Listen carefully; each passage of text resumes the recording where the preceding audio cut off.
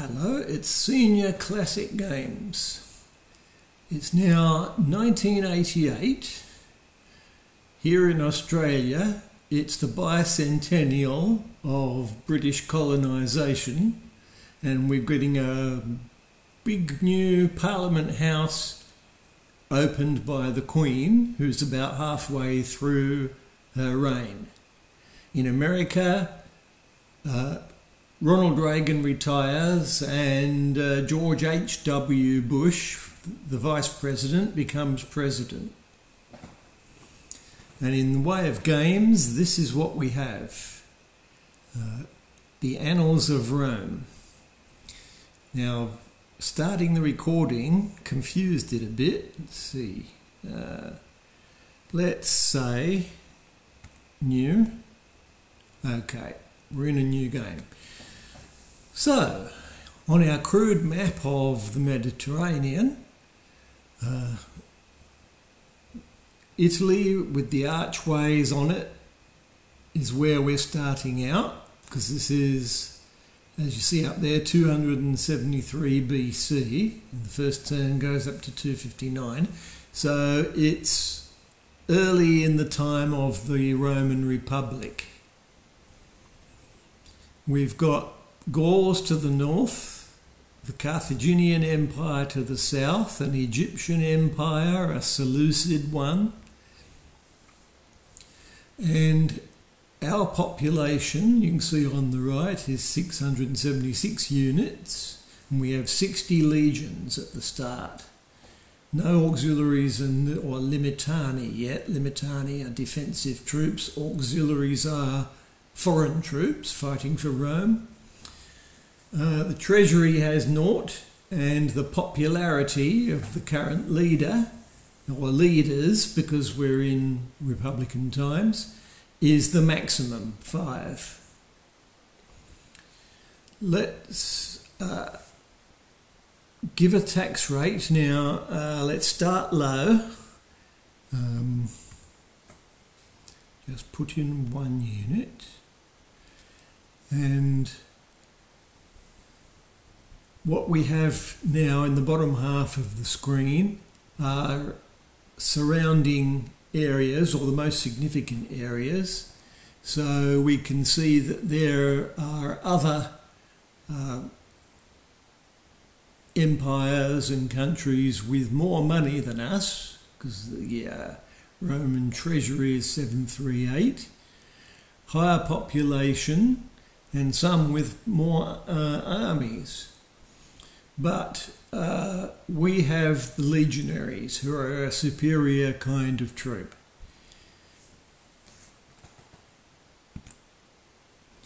Here are our personnel. 3 of them just recently died in this turn from natural causes. We haven't given anyone a promotion yet from the rank of senator. Now the numbers, take Julius Antoninus at the top, or Antonius. The number 5 means his skill in leading troops, so that's the maximum. 3 is his loyalty to the ruling group of senators that I'm controlling, and his age 55. Now, it'll ask me how much to bribe the troops with. This means extra above their normal pay, and it's only a necessary thing when there's an indication that one of these leaders is planning to revolt and lead his troops against Rome. So I just press enter on that. Who commands in Rome? Well, let's find someone both good and loyal. The best person there is Aulus Flavius. Skill 5, loyalty 5, and he's quite young, so he should last some time, especially as a defending commander in Rome. So I'll hit F. And now the game will go through each of the regions running what they choose to do in this turn. It's saying the Phrygians are invading Cappadocia. Now you can see that towards the northeast of the map, you can see that figure of a horse on a rider, showing there's troops on the move there. But that's a sort of an advance warning of what's happening this turn. Now, the Gauls are invading Italy. You see where just to the northwest, that zone there, which is the Alps, has the white triangle on it that shows where the invasion is coming from. So they're invading from the north. Let's press another key, and it says, my commander is Flavius. The Gauls had 22 units of their kind of troops, whereas I had 51 legions, or Flavius had 51 legions. So the victory goes to us. We won a victory against the Gauls, who now have no troops. And there's a lot of flickering on the map as the AI takes care of other things. Now, the Carthaginians are invading Italy too. They're coming apparently from Sicily, that they already control. And we have a victory over the Carthaginians with a loss of 1 legion. And now it's the turn of Italy to act. So that's giving me an idea of troops in nearby regions. The Alps, Sardinia, Sicily and Greece are the only regions that I can invade directly. So that's what those headings are. Now, looks like the lowest troops that I would have to fight against are in the Alps, and the Gauls and the Carthaginians have already attacked me. I could attack the Carthaginians in Sardinia. In Sicily, there's 28 troops, and looking at the cross-hatching on it, the Macedonians have taken it. They came across from Greece, and they've still got a big force there, which is likely to invade me next turn. But they've left only 4 units over in Greece. With that bigger army of theirs moving around, I won't attack them. I'm going to choose the Gauls as my first enemy to attack, and I'm going to try and take and hold the Alps. So I'll type AL. Which legate? Okay, who's going to lead these troops up north?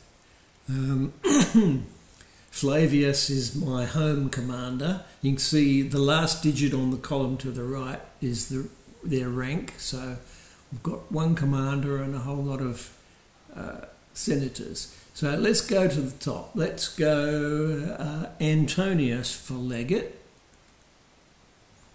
and a tribune to back him up and to keep an eye on him. I'll send Brutus. And you can send multiple tribunes, but I'll press enter now. How many legionaries to send? Now, there's that army of 28 coming up. I don't know their relative strength, the skill of their troops compared to mine, but I will send a decent force north, because there'll be counter-attacks. So I'm going to split the army almost equally into offensive and defences. I'll send 20 into the Alps. Who commands? Legate Antonius, A. Okay, I won. I defeated 3 units of Gauls. Now the reason why if you look on the map there, the reason it says a number 3 in the Alps, whereas I've got 19 legions there, is it calculates the troops on a much larger unit on the map, just so that it can fit the numbers onto the map graphic. So press key to continue, and everything else invades. Now the Carthaginians are attacking again, this time from Sardinia. And I won, losing one of my 25 defensive legions. The Gauls are counter-attacking in the Alps, and they're coming from southern France there, where the triangle is. And I won again, lost 2 legions, but defeated 15 units of Gauls. And that's the end of that turn, because it's come back to where we were when we started. So I hit C to continue, enter, tax rate, still keeping it low. I plundered 738, whatever the unit of cash is, during that battle, because that's what my treasury's gone up to. Keep the tax rate low, and this is the starting position for the new turn. And I still have the Macedonians, they've got Sicily, Carthaginians and Gauls. Press key.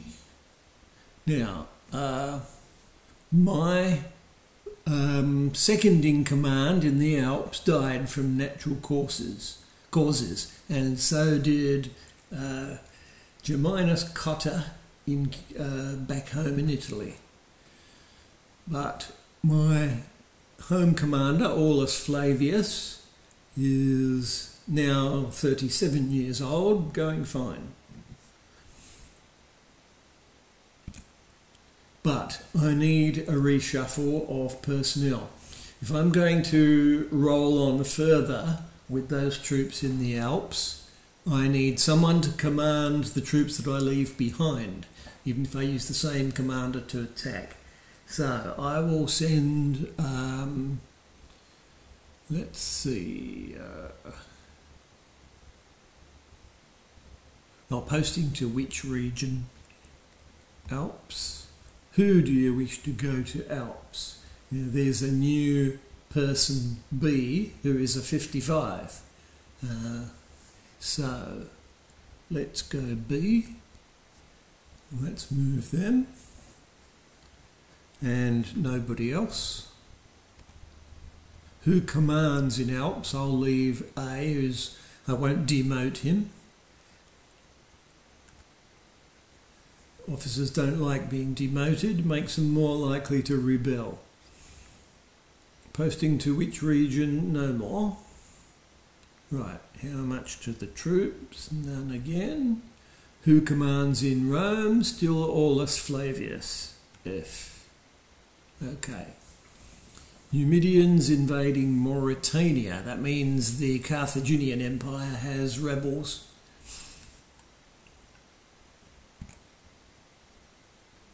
And now, the Gauls in Belgica are invading the Alps.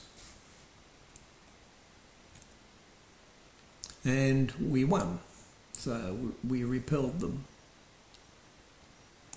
I think that I will not split that force up.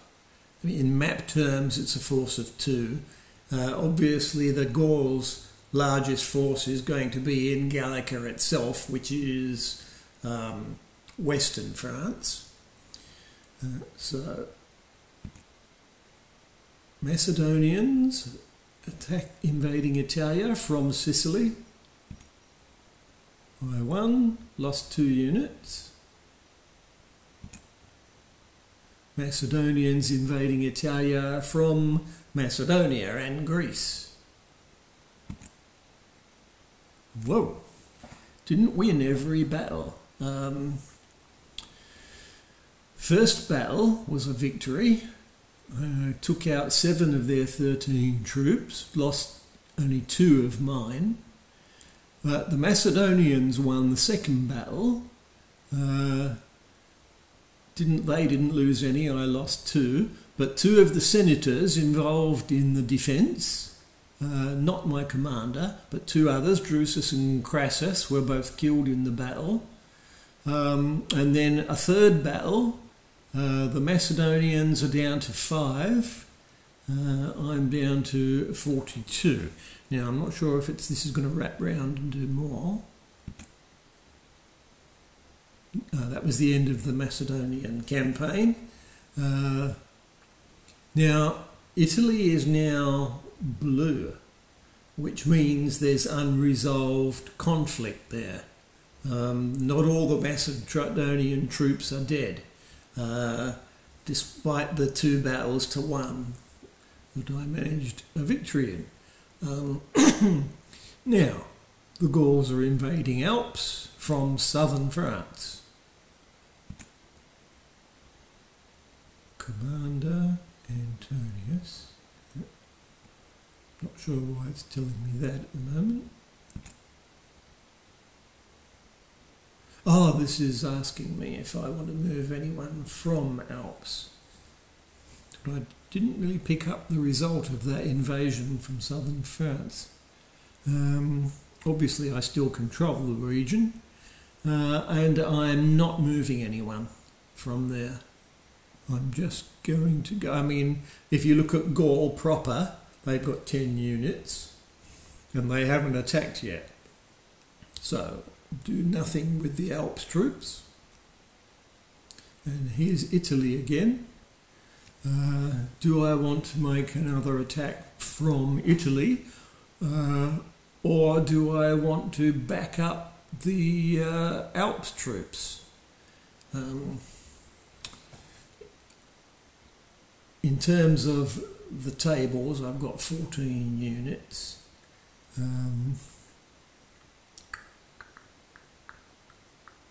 No, I'll leave it as is. And I'm not going to fight a war on 2 fronts.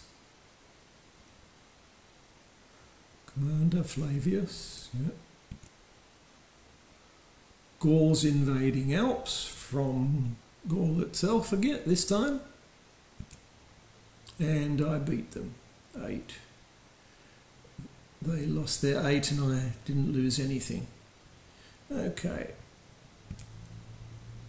And everyone else has their turn.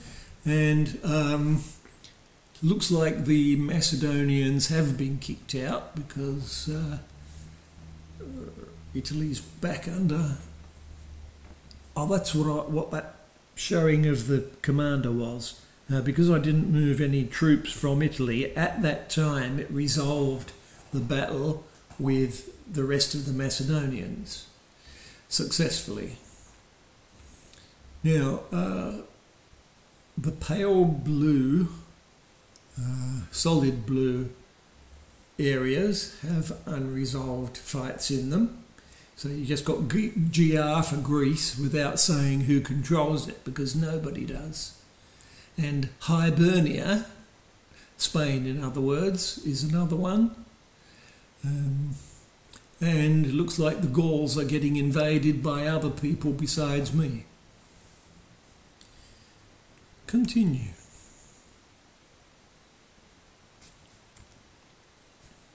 Tax rate 1. Looks like I lost money this time because I'm down to 400 in the treasury.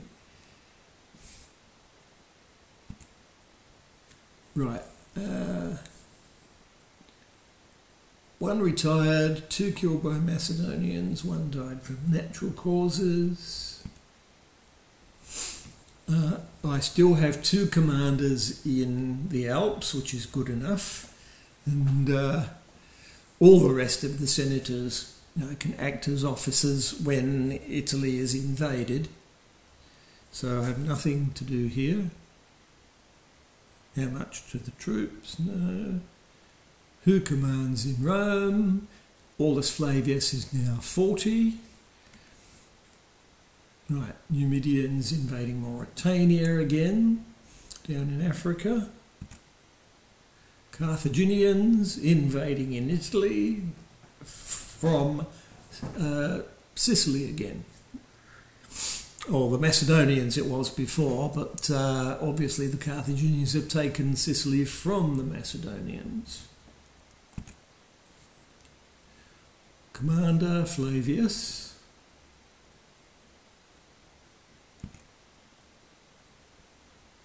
Carthaginians invading Italia again from Sardinia.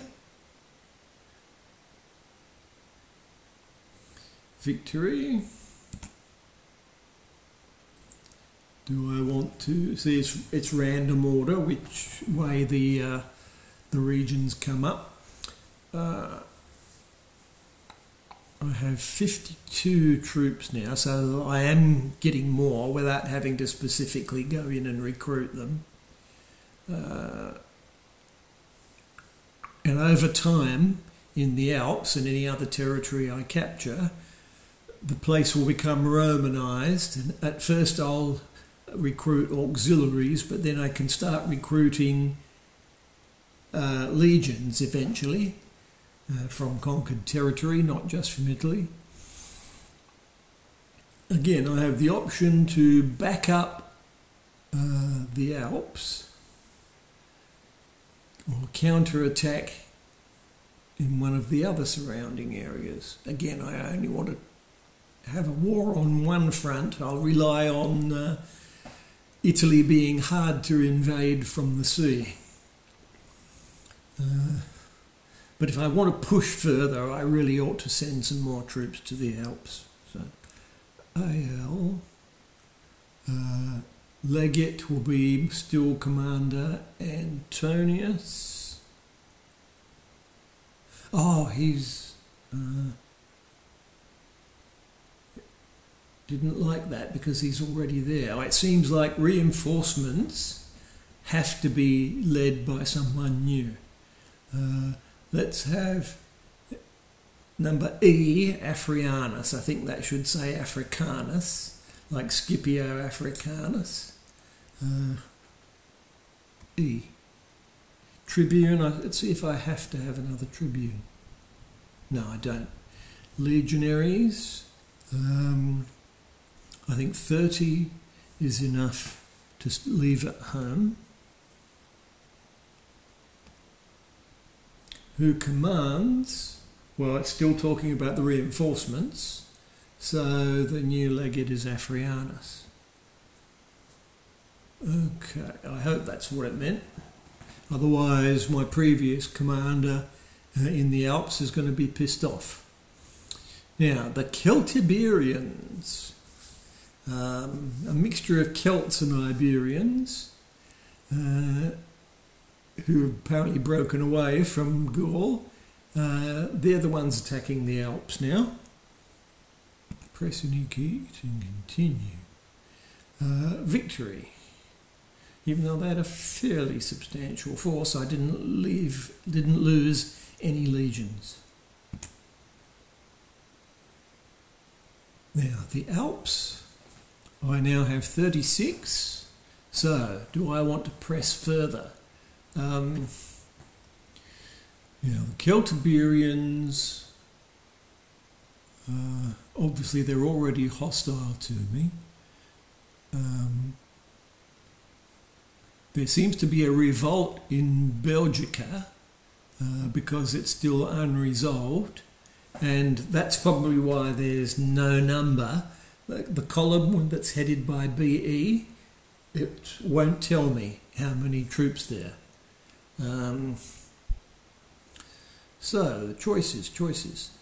I can, of course, try to knock off the Gauls' capital.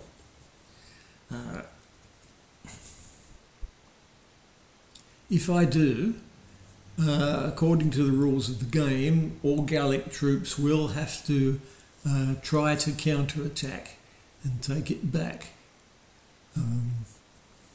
I'm so curious to see what's happening in Belgica. So BE, which legate?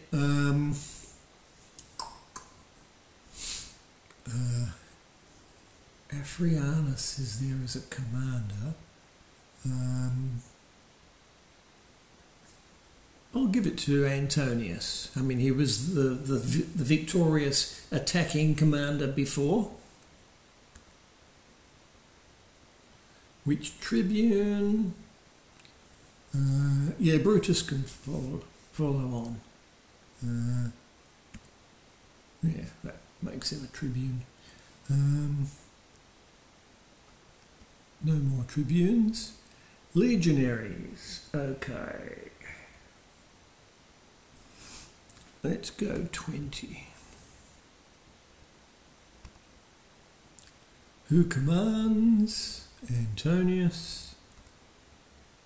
And I have a victory over both Gauls and Celts who were fighting it out for that region. So now I possess 3. Now I think that's enough to demonstrate the expansion phase. Now this game kind of follows history in that when the right year comes along, masses of troops arrive from Germany or from Parthia and so on. And sometimes you would have to move your capital from Italy to avoid getting wiped out completely. Historically, you'd move it to Byzantium or Constantinople. And you just try to survive for as long as possible, because you'll then, in Byzantium, you'll be attacked by a large number of Turks. So it's a matter of whether you can do better than the Romans did in history. But the other big function, which would take me too long to demonstrate, is when your regime back home gets unpopular and troops or commanders rather, in somewhere like Belgica there, just say Antonius decided he'd do a better job of ruling as either as a dictator or later as an emperor, and he raises his troops in revolt and takes them back to Italy. Now you can either resist him in a civil war, or if things are really bad back home and you want to strengthen Rome, and he's got good troops, he's a good leader, etc., you let him win. You let him walk in and take Rome as historical figures like Marius and Sulla did, and eventually, of course, Julius Caesar.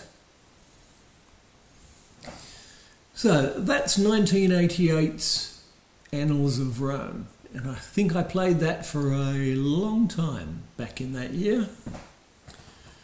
And I think I have another 1988 game next time. Forgotten what it is just for the moment. So see you next time.